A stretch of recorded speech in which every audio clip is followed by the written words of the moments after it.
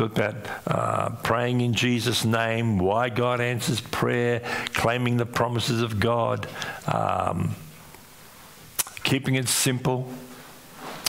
And this is our last talk today on prayer, and it's T's and C's. You know, whenever you buy something, there's a little guarantee, but here are the T's and C's. You know, don't wet it, don't try and fix it yourself, or else, you know, the guarantee is all off.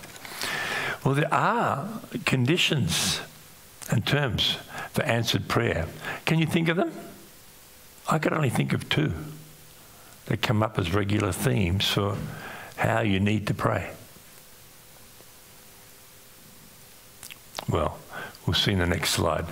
Righteousness, that we need to be righteous, and faith is a condition to ask in faith. And they're the two topics I'm going to talk about today. So righteousness. It says in James 5:16, the prayer of a righteous man has great power in its effects. It talks about Elijah, who called down a famine for 3.5 years. Okay, or no rain it was. Yeah, no rain for 3.5 years. Righteousness, and by righteous means a right relationship with God and a right relationship with people. That's given as a condition to answered prayer. And of course it made me think, what? Me? Righteous? No. Which of us would claim that we are righteous? Well, I have news for you. If you are in Jesus, then you are righteous. In Isaiah 61, I will greatly rejoice in the Lord. My soul shall exult in my God, for he has clothed me with the garments of salvation. He has covered me with the robe of righteousness. And God has done that for us. Galatians 3:27, I picked this up in the Amplified Version. For all of you who are baptized into Christ, into a spiritual union with the Christ, the anointed, have clothed yourselves with Christ. That is, you have taken on his characteristics and values. So I have been grubby, horrible, selfish Costa when I put my faith in Jesus. He forgave me my sin. He took off my filthy rags and he clothed me in Christ. God looks at me and he doesn't see my sin. He sees Jesus. He looks at you. He doesn't see your sin. He sees you in Jesus. We are clothed in him. What an amazing truth. So we are righteous. We talked about that a few weeks ago, praying in his name. And I can only approach the throne of grace because, you know, if it was just sinful, horrible me, in fear of judgment, I wouldn't dare go near the throne of grace. But in him, we come with confidence and boldness. There's a big part of what it means to be in his name. Well, and yet the scriptures are clear about the need for us to remain righteous. It says in Psalm 66:18, if I had cherished sin in my heart. Now, to cherish something means to love it and to look after it and coddle it. The Lord would not have listened. Now, somebody once said, you know, you can't, about bad thoughts, you can't stop the birds from flying over your head, but you can stop them from building a nest in your hair. Well, if I had any, right? Yes, you'll have bad thoughts, but we're not to cherish them, dwell on them. If we love sin, then God says, well, your prayer has no effect. I don't hear you. A similar passage in Isaiah 59, I believe. Here we go. Behold, the Lord's hand is not shortened that he cannot save. He has power. Or his ear dull that he cannot hear. But your iniquities, your sins, have made a separation between you and your God, and your sins have hid his face from you, so that he does not hear. Now this is to a people that were, for generations now, instead of worshipping God and putting him first, they were going after idols and all kinds of stuff, and there was no righteousness. They were a mess, and God says, that's it. He was saying to them, you can do your sacrifices and your temple worship, but I don't hear it anymore because your minds are in the gutter. They're not with me. Well, God made us to be in fellowship with him, and we're to be like him. And yes, there's back and forth, the communication we've been talking about the last few weeks. But when we're off over there doing something else that is not pleasing to him, why on earth should he bother listening, let alone answering your prayer? That's a pretty discouraging thought, but I have some good news for you. There's a guy called Ahab. Next slide. But God's amazing mercy and grace. There was none who sold himself to do what was evil in the sight of the Lord like Ahab. Of all the kings of Israel, when you read 1 and 2 Kings, he was the pits. He was a horrible, horrible man, whom Jezebel, his wife, incited. He did very abominably in going after idols, as the Amorites had done, whom the Lord cast out before the people of Israel. He was a bad, bad man. But when Ahab heard those words, which God had sent Isaiah to tell him, he rent his clothes and put sackcloth upon his flesh and fasted and lay in sackcloth and went about dejectedly. He heard God's word of judgment on him, well deserved. And then the word of the Lord came to Elijah the Tishbite, saying, have you seen how Ahab has humbled himself before me? Because he has humbled himself before me, I will not bring the evil in his days. But in his son's days, I will bring the evil upon his house. See, if it was me, and I heard that Ahab was going to get, you've heard me pray about Putin. I just want God to get him.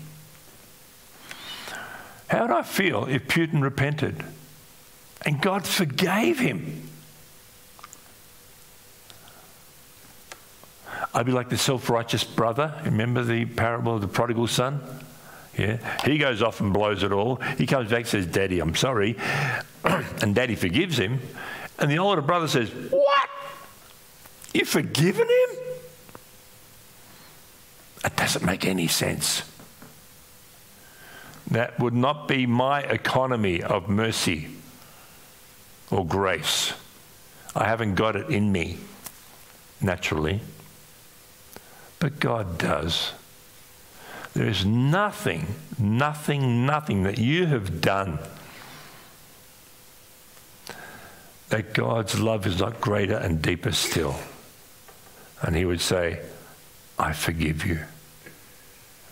That's amazing.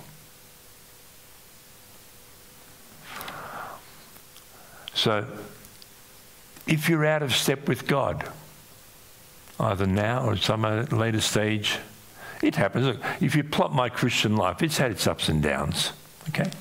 We all go through that. But God makes this promise in 2 Chronicles 7:14. If, it's one of those conditional promises I mentioned last week. If my people who are called by my name, Christians, you are called by God's name. If they humble themselves, like Ahab, and pray and seek my face, and repent, turn from their wicked ways, then I will hear from heaven, and I will forgive their sin, and I will heal their land. Yet righteousness is required for the Lord to hear our prayers. And we are never fully righteous, or never consistently righteous, okay? But it's so easy Easy. Simple for us to turn back to God. Father, I'm sorry. I admit that it's wrong. And I don't want to continue in this cesspool that I'm living in. Lord, get me out of here. Help me to stop it, to walk in the light of your fellowship and presence. God says, you pray something like that, I'm all ears. I'll hear you, and I will forgive you, and I will heal. 1 John 1:9, I didn't even bother putting it up, but one of the first verses I've memorized. If we confess our sins, he is faithful and just and will forgive our sins and cleanse us from all unrighteousness. That's my spiritual soap that I've almost worn out over the last almost 50 years now. Okay? But it doesn't so diminishes and disappears, gets worn out. But God's love and mercy and forgiveness never get worn out. So as I pray, Father, is there any sin? Clear thou me from hidden faults. If I've done iniquity, I'll do it no longer. Lord, show me. I want to be in right relationship with you. The Spirit of God says, hey, yesterday you said that and you've upset them. Oh, okay. I ring them up, I see them, I apologise. I ask God to forgive me. He says, okay, Costa, the decks are clear now. What's on your heart? Yeah. So righteousness is one of the conditions of answered prayer. And thank God the cross takes care of that for all of us.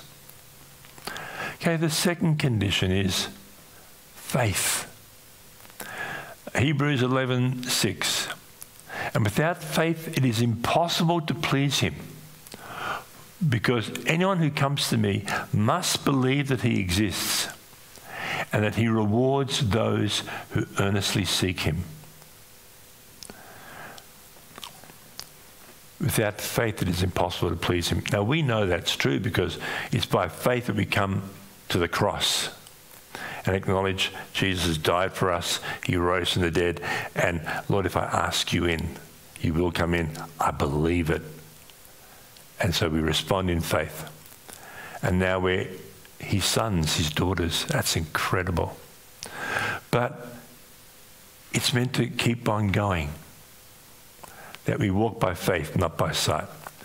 Without faith, it's impossible to please him. And I've racked my brain, why is that so? But that's certainly one. The first point is, it's by faith that I enter a relationship with him and have come to know his forgiveness. So, but we're to walk in faith in all areas of our lives, for the rest of our lives. And see, you seek me and find me when you seek me with all your heart. The reward is that I'll find him. Okay. James 1:6-8.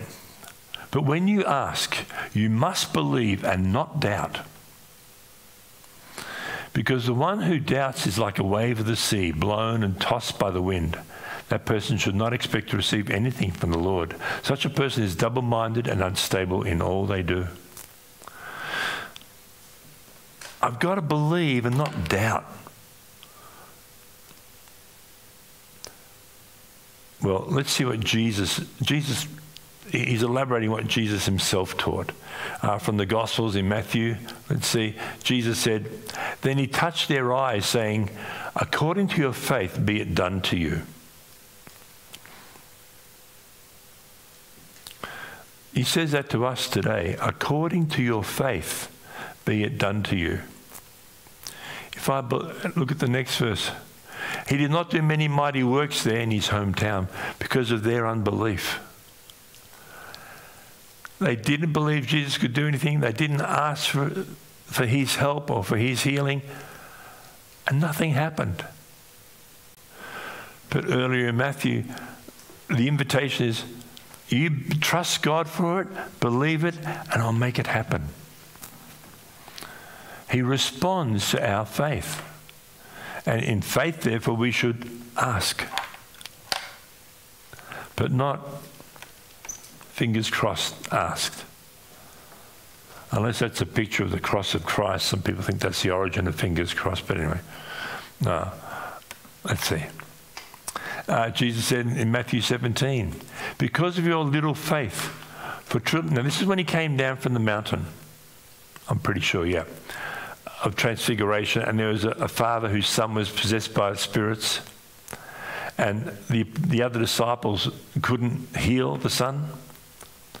They said, well, how come, Lord, we've cast out demons before, what's going on? He said to them, because of your little faith, for truly I say to you, if you have faith as a grain of mustard seed, which is the smallest of seeds, you will say to this mountain, move from here to there, and it'll move. And nothing will be impossible to you. That was his instruction. So it's not the size of the faith that matters. This reminded me of a story. Should I share it? Faith is only as valid as the object on which it is placed.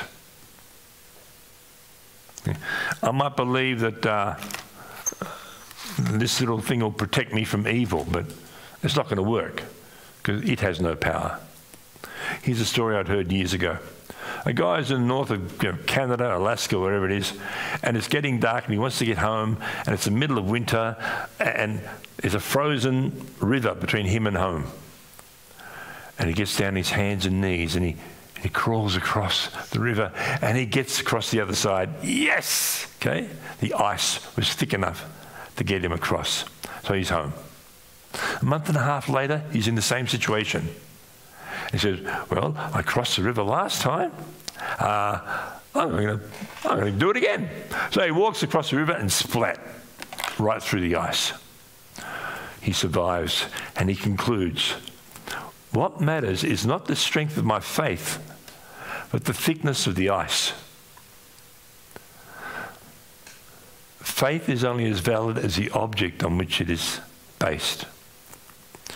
Our faith is in God, his promises, his goodness, his love for us. I trust in God. Even a little bit of faith in God is much better than I've read my astrology chart today and it's going to be a good day, and I'm sure of it. You know. It's not the power of positive thinking. Okay? That is not it at all. Even a little bit of faith, God will honour. Nothing will be impossible to you. Now, is that a literal mountain? Well, I haven't quite tried it, you know. But I think mountain of a problem. Here's something, Lord, I can't see my way out. What are we going to do here? You know, you pray for that, and you know you're out of your depth, God will answer it. Okay. So that's what Jesus taught about faith. Right, well, why do we doubt? What do we doubt? I thought of two incidents in the Gospel of Mark. In Mark 9, 22, 23, I think this is where the Father spoke to me. Oh, I'm not sure, no. But if you can do anything, take pity on us and help us, is what the people said to Jesus. And Jesus responds, if you can, said Jesus. Everything is possible for one who believes. He took offense that they said, Lord, if you can. Of course I can. Don't you know who I am? Sometimes we doubt that God can. Maybe this situation is a bit beyond him. The other side of what we doubt, Lord, do you not care? Here were the guys in the boat, Sea of Galilee, the storm. Jesus was in the stern, sleeping on the cushion. The disciples woke him and said to him, Teacher, don't you care if we drown? Don't you care? And he says, oh, men of little faith, and he stops the storm. Of course I care. Do you think I brought you out to the middle of the sea to drown you? Okay. We doubt God's power and we doubt his compassion. They're the two things, the two little voices in our head, or that Satan whispers into our ears, that, not you. You're not important enough. God's busy. There's so much water under the bridge, such a bad track record. Forget it. These are sort of things that Satan whispers in our ears. And they're the sorts of doubts that come into our heads.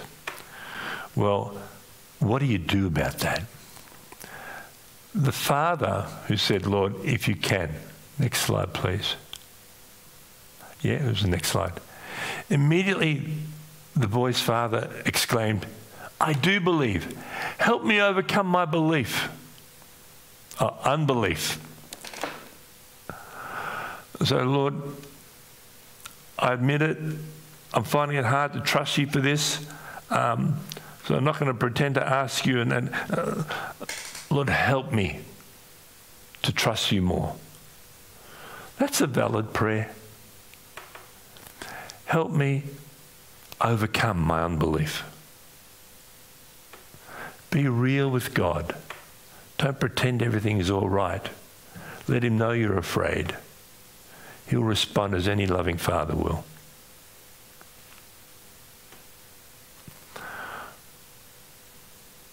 I remember hearing a guy pray. It was years ago. I was a young Christian and he had this relationship with a girl and he wasn't willing to break up with her.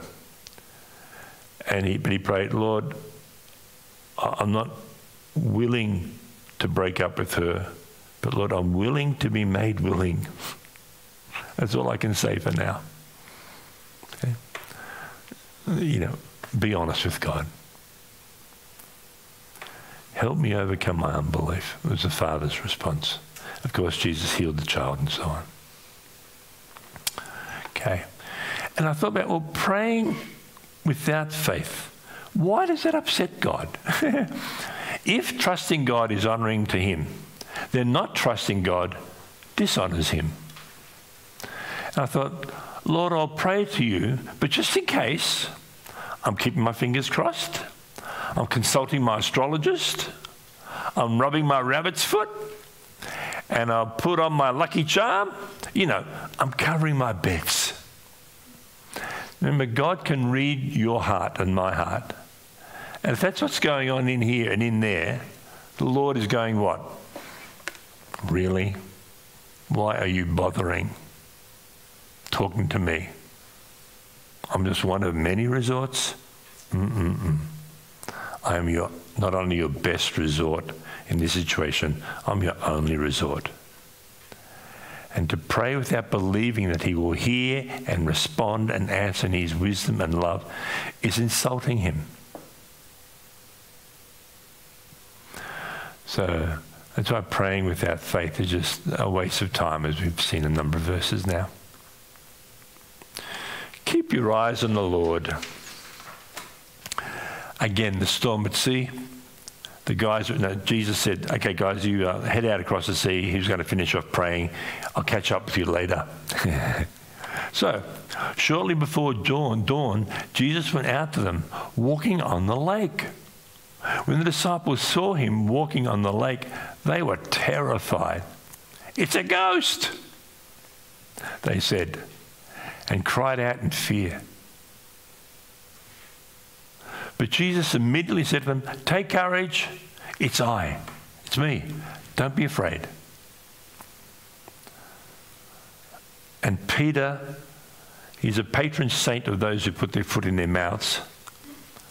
Lord, if it's you, Peter replied, tell me to come to you on the water. Now, Peter's been around water long enough in his fishing career to know that you don't walk on water. But if it's you, tell me to come. Come, he said. Now, what would you do? Just kidding, Lord. Good to see you. Come.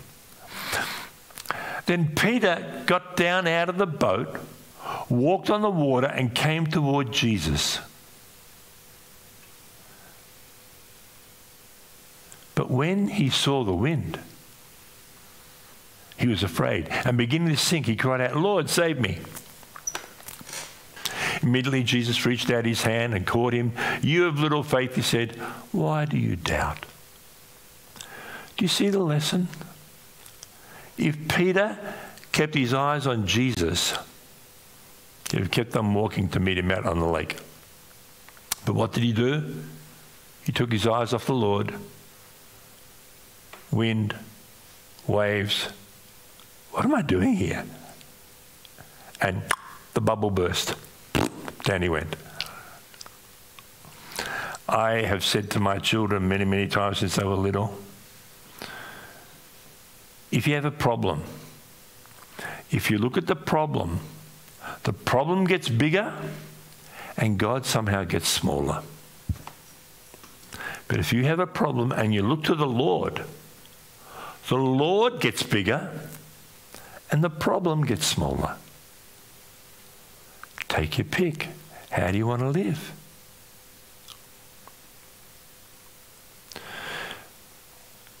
Keep your eyes on the Lord. Trust him. Makes you think of that incident. Remember when God sent the fiery serpents to the people of Israel because of their rebellion? And Moses was to make a bronze serpent. How ridiculous is that? And the people thought, if you look at the serpent, you won't have to worry about the snakes. They can't hurt you. Well, that required faith, didn't it? The action's down here. And you asked me to look up there? That was God's answer. And those who looked at the serpent, even if they were bitten, did not die. Faith. Keep your eyes on the Lord. Don't focus on the problem. Because if you do, I know from my experience, when I'm worried about something and continue to worry about it, the spiral is only one direction. Okay? So look to the Lord, trust him, and he will deal with the problem for us. Praise God. If only we could see the reality. You're now getting insight as to how my mind works.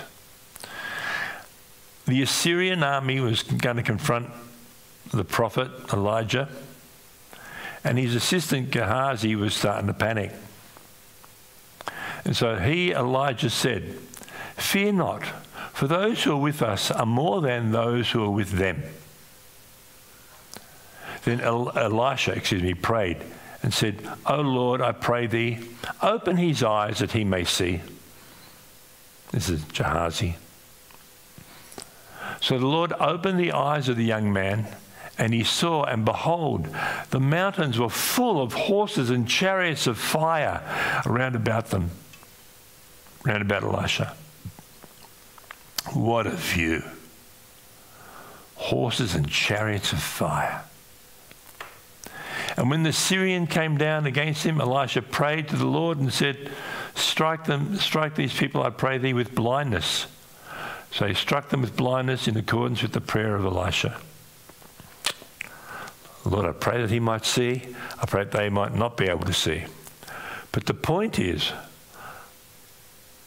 I believe, without being too fanciful, we are surrounded by angels and chariots of fire. Thank God he doesn't let us see them, or else we'd be too distracted to cross the street. You know? But they are there. The angel of the Lord encamps around those who fear him. Now, God doesn't want us to focus on angels, okay? We're to focus on the Holy Spirit and God himself. The angels are there as ministering spirits to, help us to do that, etc. However, that's the reality. We are surrounded by spiritual forces of the Lord.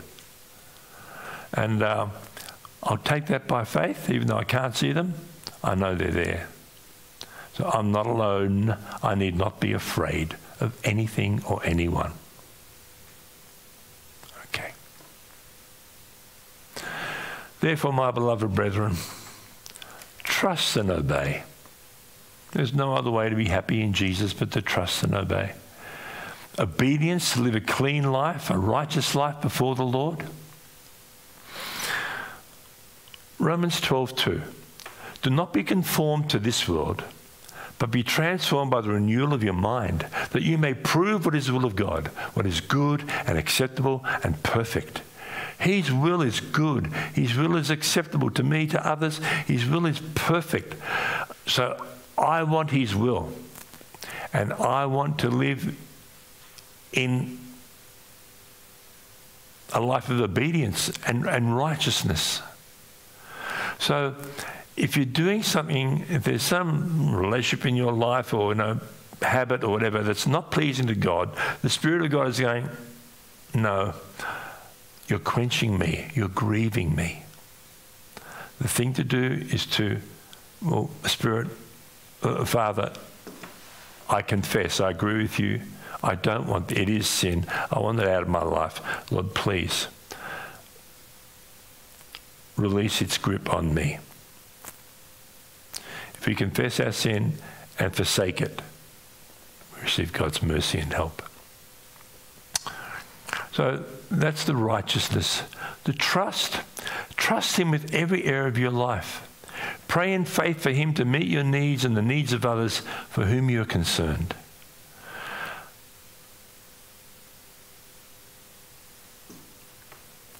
We don't pray on Wednesday nights because there's nothing good on TV that night, so nothing better to do, might as well do that. And I don't think we pray because it's fun. We pray because we believe that unless the Lord builds the house, those who build it labour in vain. And we pray because we believe that the Lord has put people on our hearts who want to see you grow in your walk with God, in your service for Him, etc. And so, well, we can't affect that. I mean, I can talk for 30 minutes here and that'll make a little bit of change. But unless the Lord is watering that word in your heart and life, it's a wasted half hour, isn't it? So we pray on behalf of others, not just ourselves, that the Lord will fulfill His purposes. How's your prayer life? I've been thinking recently, the Muslims pray, 5 times a day? 5 set times. When you go to a hotel in Singapore or Malaysia, there's a little arrow on the ceiling. It says Qiblat, is it? Did I remember that right? Mecca, that way. So they get down on their knees or the mat without, whatever it is, and they face Mecca and they pray 5 times a day. Such devotion. Such legalism, perhaps. However, won't go there. But that's a challenge, isn't it? To us. Who are you praying for regularly? Who has the Lord burdened on your heart that you want to see them saved or grow or comforted, whatever their needs are? I have like a circle of prayer. Every day, I promise you, I pray for my wife, I pray for my sons and the grandchildren. Every day. I don't need photos for that. They're already here, And then, not quite every day, there's one person whose photo I need, but I go through the photos I took of you a few weeks ago, and I pray for you as well, okay? My prayer circles. But who am I praying for? When do I pray? Do you have a regular time? Yeah, I have my regular morning Bible reading, fellowship with the Lord, and then I naturally then go into my intercession then. Well, how do I pray? Well, in faith, I trust. What am I praying for? Well, that's why we have those prayer cards over there, that we want to be praying for your felt needs, okay? Not what we guess your needs are. So please, at the end of the table, pen, paper, put your name on it, what it is you'd like. the Faithful Five to be praying for, join the Faithful Five if Wednesday nights are good for you. And if you come any other night, let me know what that night will be, and we'll start a new prayer group. And why do I pray? Well, cast all my anxieties on him, for he cares about me.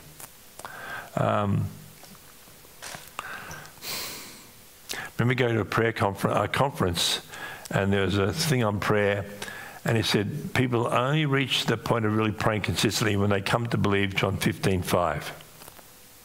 I'm the vine, you're the branches. He who abides me and I in him. No, he answered prayer. Apart from me, you can do nothing.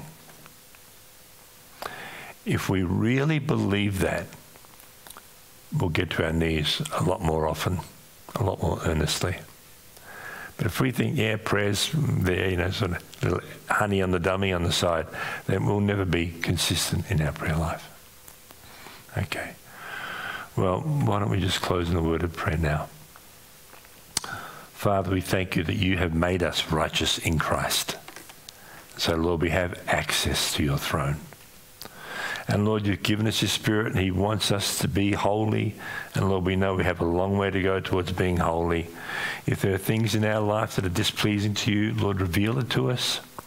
Help us to confess it, forsake it. And Lord, to have a clear conscience towards you, for then you will really hear our prayers and respond. Father, we pray also, Lord, help us in our unbelief. Lord, we want to grow in our faith and our confidence in you. We want to truly pray believing and to see you move those mountains, the things that concern us in our lives and the lives of others for whom we're concerned. Lord, I pray that each one of us will grow in our experience of your goodness through our prayer. We ask in Jesus' name. Amen.